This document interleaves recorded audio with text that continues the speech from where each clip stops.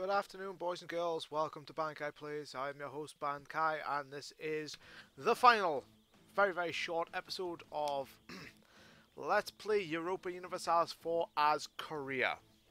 Now, I'm going to explain the reasons why this is going to be a short, final episode. I can't pull this campaign around at this point. It has gotten to the point of Russia has just eaten a big swath of me. That much. See? And it's just gotten to the point of I can't turn the campaign around. I probably spent far too much time doing other things when I shouldn't have, and you'll probably have seen them, noticed them, commented on them. So I'm going to leave this campaign off here, and then probably start a new one. I'm going to start a new one. I will come back to Korea eventually. This was, of course, my first my first experiment with the Chinese tech group. So that was it. That is the end of Let's Play Korea.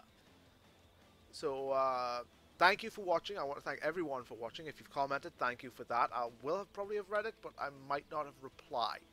So if I have replied or not replied to a comment, then I'm sorry. And thank you for enjoying this series. Join me next time in a new campaign. Next one probably will be an achievement run. I can guarantee that, because I'm going to try to do the Silk Road achievement. So where's a trade? Oh, well, yeah, how's that? Trade goods.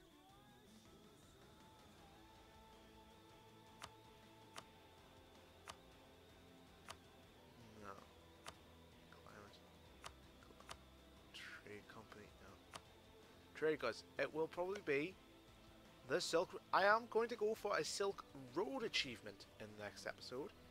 So I will go for the Ottomans. Hello. Through to Japan. I might do Japan going across, or I might do a Ming campaign. Either way, it will be the Silk Road achievement, or spices. Don't think you get achievements for spices, because they are fucking rare as shit. Yeah. I'm most likely going to be going for the Silk Road achievement.